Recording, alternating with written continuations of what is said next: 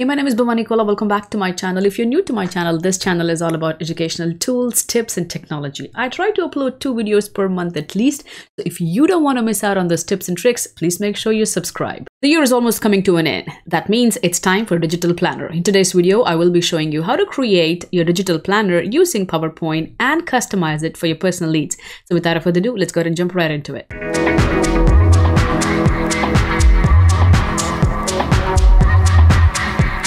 So here I am on a blank PowerPoint slide. I would like to go ahead and insert a background. Right click, format background, picture and texture, insert, online pictures. I would like to have a simple neutral background. So I'm going to say wood background, and I would like to have something like this. But if you want to have a floral background, you can always go ahead and do that. And as you can see, multiple floral backgrounds pop up. Let's try this one. That's beautiful too, but I want to go back and keep it to very neutral, which is my wood background. And once you insert it, make sure you have the right offsets. I'm going to change the offset to 0, 0. Very good. Now, once this is done, let's go ahead and create our digital planner. So insert, shape. I'm going to pick rounded rectangles. And the first one doesn't have to be perfect. Just make sure it kind of looks like a journal. So that's good. I want to go ahead and change the corners. They're too rounded. That's good for me. No line. Solid fill.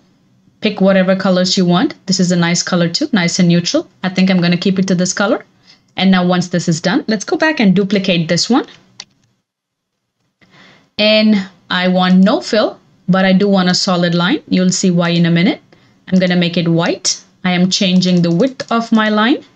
And I'm changing the type to dash type. So it kind of gives you that stitched feeling. And now I'm going to select all and I'm going to group it. That way when I move, this moves with my journal. Now once this is done, if you want to extend it further, you can.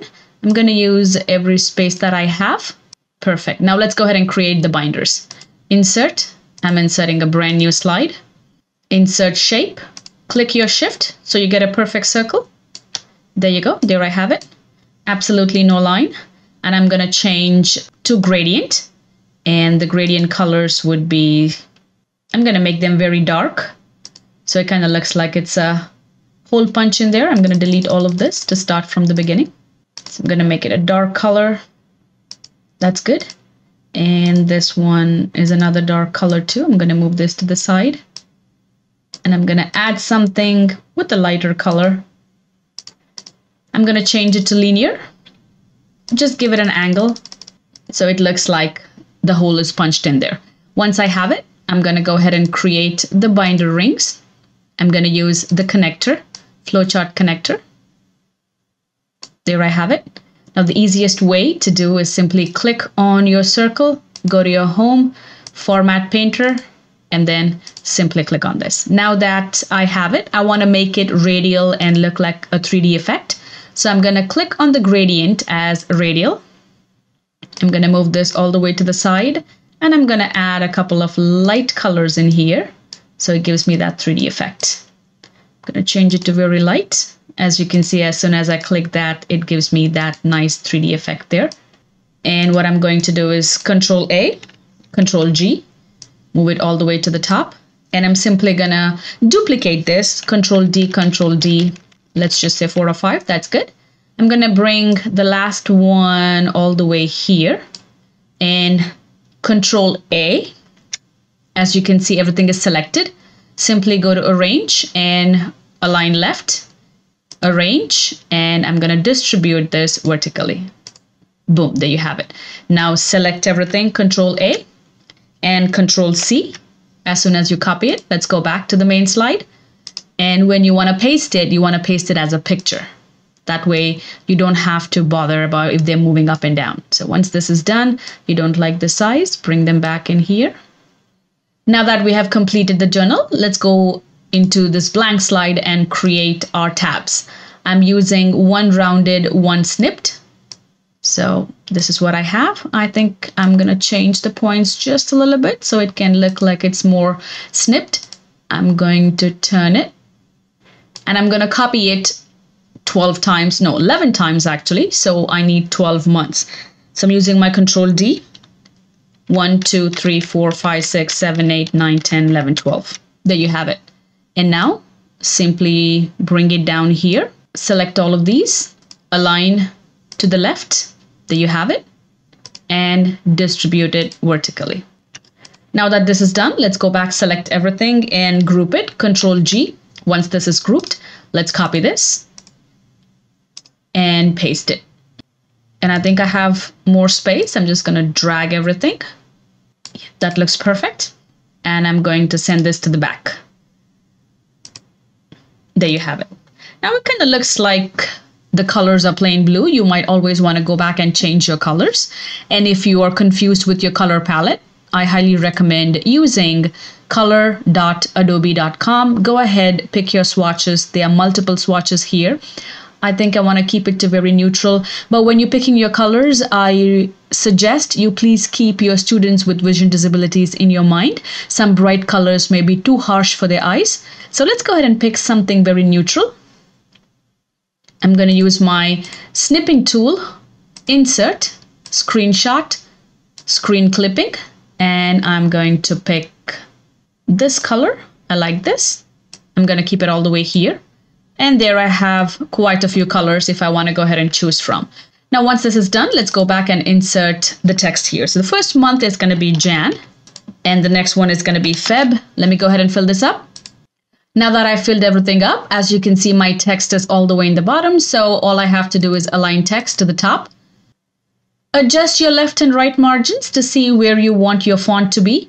Now I think I want my font to be all the way to the left. So I'm just going to increase my right margin just a little bit. Now that this is done, you might want to go back and change the colors of your tabs. But again, please keep them very neutral. So simply click on it. Format shape, and if the format shape doesn't pop up, right click and format shape. Here you have it. Solid fill. Pick the first one. Solid fill. Use your eyedropper and pick the color that you want. There you go. Now second, solid fill. Go ahead, use your eyedropper, pick the color that you want. I'm going to go ahead and complete this. So this looks perfect right now. All you have to do is make sure you put in a name tag here. So insert, shape, rounded rectangle. There I have it. I'm going to make it completely white and no line. And voila, there's your first cover page of your journal. Now, once this is done, let's go ahead and create the inside of a journal. So here is my blank slide with the same background. Now I'm going to create the pages. Insert shape, again, rounded rectangle. So you might want to use your entire slide. That's perfect. Again, no line. Solid fill. I'm going to give it the same color as my journal. That's good. I'm going to duplicate this one, Control D. And I'm going to make it solid line. No fill. I'm giving that stitch effect. White color. Increase the width and make it 2 dashed lines. And once this is done, just bring it back. Reduce the size and adjust it. Control A and group it so they move together. Now, once this is done, you might want to go ahead and insert your double binders. To do that, let me go back. Just copy one of this, and then I'm going to copy this little circle. Control D, and there I have it. I'm going to send it to the back. Now, I'm going to group this. Control G, Control A, and Control G. That's grouped, and simply Control D. Now all you have to do is copy it 11 times and bring it down right here. Bring the first one up here. Select everything. And then align to the left. And then I'm going to distribute them vertically. So it's very simple once you know how to do it. And then I'm going to group it, Control G. And I'm going to copy it, Control C. And I'm going to come back here and paste it as a picture. So you don't want them to move. There you go.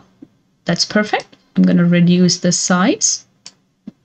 That's perfect. Now let's go ahead and create some pages. So insert, shape. I'm going to insert the rounded rectangle on one side. So this is my rectangle. I'm going to rotate it left 90 degrees. I think I like that. Again, no line. I want to change the color. Yeah, that's a good color. Now, once this is done, let's go ahead and give it some shadow. So it kind of looks like a real page in a book. Right shadow. Perfect. I like that. Now, what I'm going to do is I'm going to copy this on the other side. Control D. There you go. Once I copy it, I'm going to flip it horizontally. Move it all the way up here. And as you can see, my binder is behind. So I'm just going to extend this just a little bit. I'm going to use my selection pane. And I'm going to move the picture all the way to the top. So it looks like the pages are behind the binder. There you go. Now the pages look perfect. Now it looks like a perfect journal. Now that the journal is ready, I don't want to keep moving it. So Control A, Control G. There I have it. Now I'm going to move it wherever I want to.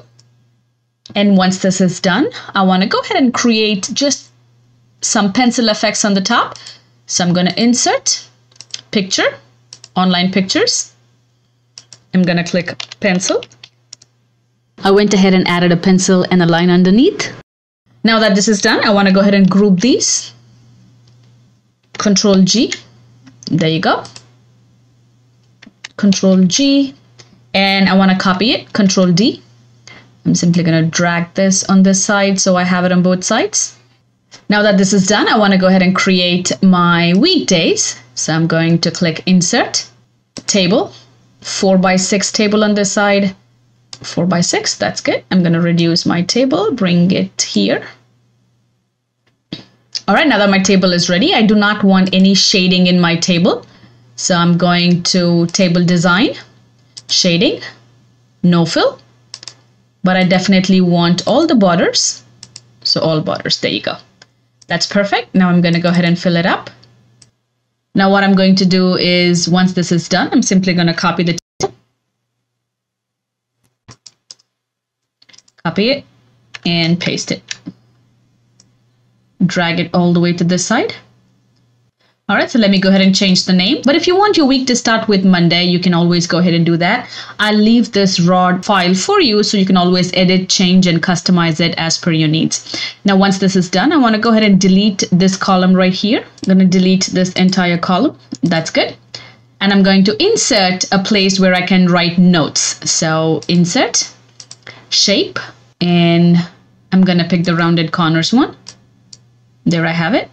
I'm going to flip it, where are my rounded corners? Yeah, right here. I'm going to change the color. This is too bright for me, so I'm going to make it color fill, maybe much more lighter color, something like this, where I can write my notes on. And now I'm going to insert a text saying notes, and I'm simply going to drag it and leave it here. So I went ahead and added a simple text box here. So once this is done, I highly recommend Control A, Control D to group it, and Control C to copy it. I do not want you all to do anything on this slide because there is always a chance you might move things around. So once you copy it, go ahead, insert a new slide, and paste this as a picture. Now you can see you don't have to move anything. Everything is nice and embedded as a picture here. You can increase the size, you can decrease the size, do whatever you want with it. So again, keep in mind you need 12 months. So let me go ahead and copy this 12 times. Again, I am pasting this in each slide as a picture, so I don't have to worry about altering any of the lines or text boxes. I went ahead and copied the slide 12 times, and I did not copy it as an editable file. I copied it as a picture, so I don't have to worry about altering anything. Once that's done, I'm going to go back to my first slide, and I'm going to link each slide to each month. So January, right click, link, place in this document. Remember, it's not slide 2, it's slide 3. Slide 2 is my editable slide. So 3, okay. Go back to Feb, right click, link, slide 4, okay. I'm going to go ahead and finish the rest of them, and I'll be right back.